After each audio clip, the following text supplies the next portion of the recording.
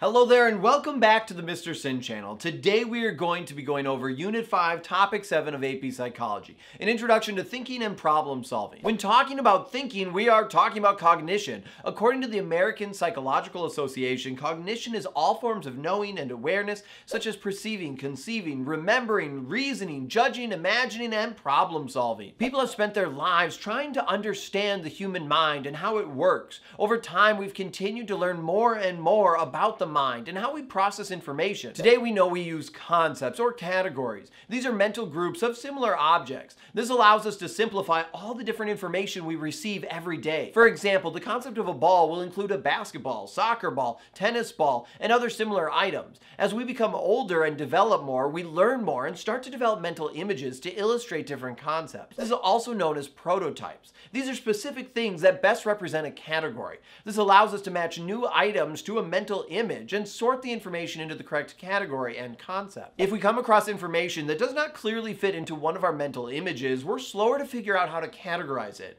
For example, is a professional gamer an athlete, or is esports a sport? Let me know in the comments what you think about that. When we come into contact with new information that we are unfamiliar with, we will often use anchoring, which is when we make judgments about new information based on existing information we have. For example, if I was to ask you whether Abraham Lincoln died before age 10, I have given you an anchor of 10 years old, which clearly is not right, but I would bet this would cause your answers to skew towards the lower side of ages. On the other hand, if I asked you whether Abraham Lincoln died before the age of 150, this would skew your answers to the higher side of the ages. Notice both these anchors are incorrect, but we use them to try and get closer to the correct answer. Now, if you did already know about Abraham Lincoln and you had already learned about him and you knew when he died, then you wouldn't need those anchors. However, if you had no information about Abraham Lincoln, then you would use those anchors to help guide you in your thinking, since that's the only information you'd be able to go off of. Now, in trying to figure out different problems, we use informal reasoning, which is extremely fast thinking. This is when our brains use shortcuts and different tricks to speed up the thinking process. We can also use formal reasoning, though, which is a much slower way of thinking, but it allows us to be more confident in our thought process. When we use informal reasoning, we can use different processes of thought. The first being heuristics, which are mental shortcuts based on our past experiences.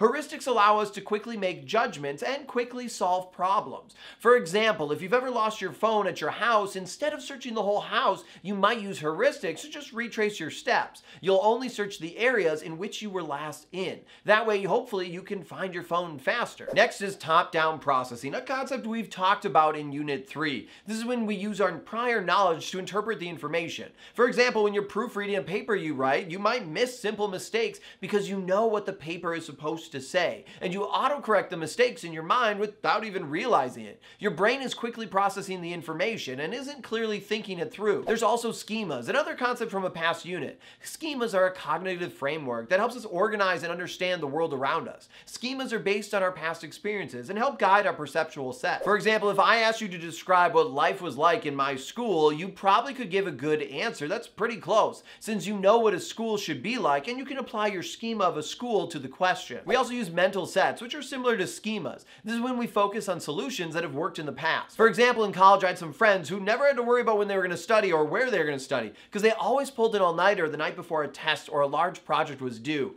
They did pretty decent on their tests and projects, so they just continued to study in this manner. Now, could have they done better if they spaced out their studying and actually got a good night's sleep before the test? Absolutely they could have. Sometimes these mental sets can actually lead us not to consider better solutions to a problem. The last process of thought that's often used for informal reasoning is a mental model, which is just how we process the relationship between items in our mind.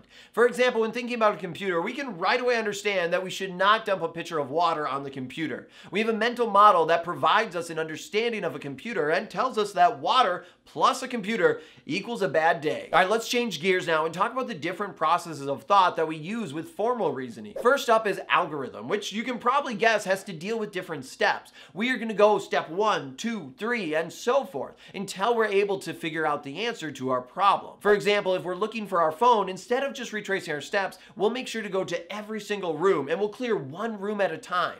Remember, formal reasoning is not faster, it's slower, but we're more confident in our thinking. It might take us longer to find our phone, but we will make sure that we find it in the end. Next is bottom-up processing, a concept from Unit 3. Remember, bottom-up processing is when you interpret information that is complex and unfamiliar. We have to try and observe and acquire as many bits bits of information as we can, and then try to come to a conclusion. We also use syllogism, which is when we use logic to try and solve a problem. For example, if all humans are mortal and Mr. Sinn is a human, we can conclude that Mr. Sinn is mortal. This skill can be difficult to master, and we might fall for different logical fallacies, which are flaws in our thinking. For example, if I said Star Wars is better than nothing, and nothing is better than Batman, therefore Star Wars is better than Batman. At first, this might appear to be a logical statement, but did you notice the error? This statement is a logical fallacy known as equivocation. In this argument, the word nothing is referring to both not anything at all and all things. The context of the word changes and creates a vague and misleading argument with a double meaning. Lastly, we have diagnosis, which is when we focus on eliminating the different wrong answers to leave just the correct answer.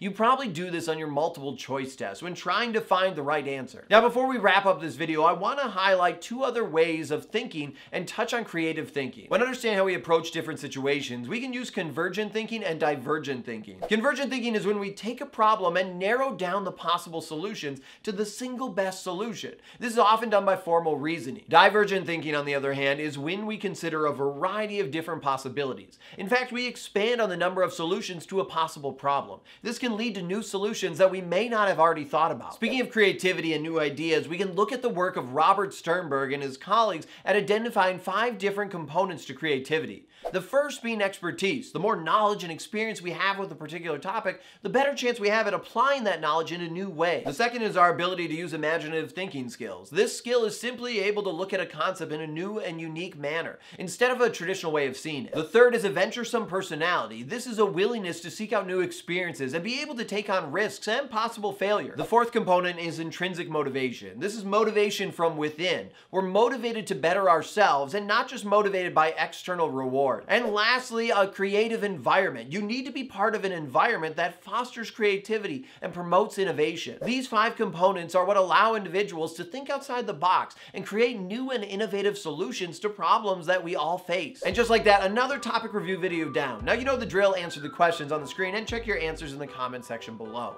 Also, don't forget to hit that subscribe button if you're finding value in these videos. It's a great way to say thank you and lets me know to keep making more videos in the future. And if you need more help with AP Psychology, check out my ultimate review packet. It's a great resource that covers all the units of AP Psychology, and it'll definitely help you get an A in your class and a 5 on that national exam.